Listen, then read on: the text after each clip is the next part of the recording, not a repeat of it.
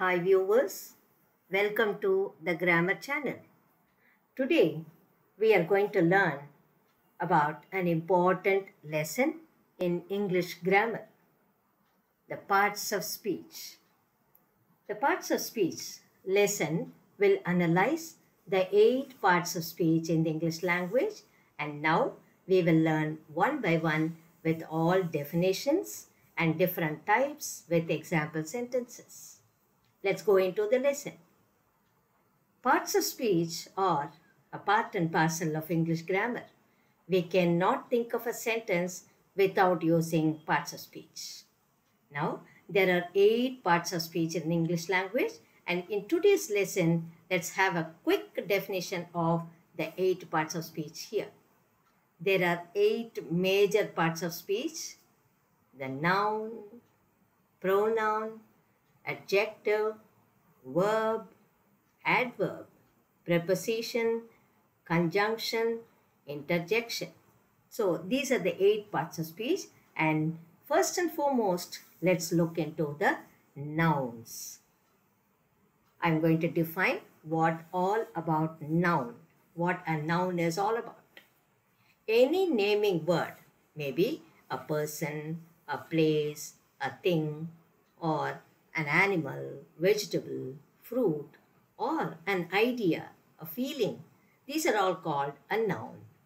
Sometimes many students think a noun is the name of a person or only the place, but it can be a thing, an idea, a feeling, and so on. Let's see some examples of nouns here. John. John is a name of a boy, a person, and then country, place, United Kingdom, New York City, cow, an animal, army, iron, honesty, and the like. These are the examples of noun. Let's have some example sentences here. As you see in the page, John is a good boy. John is a name of a person and boy is a noun as well. The United Kingdom is my favorite country.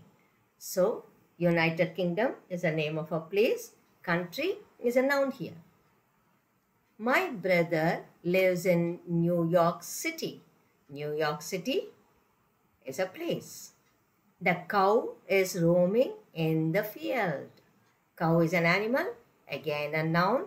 Field, the place. The army protects their homeland.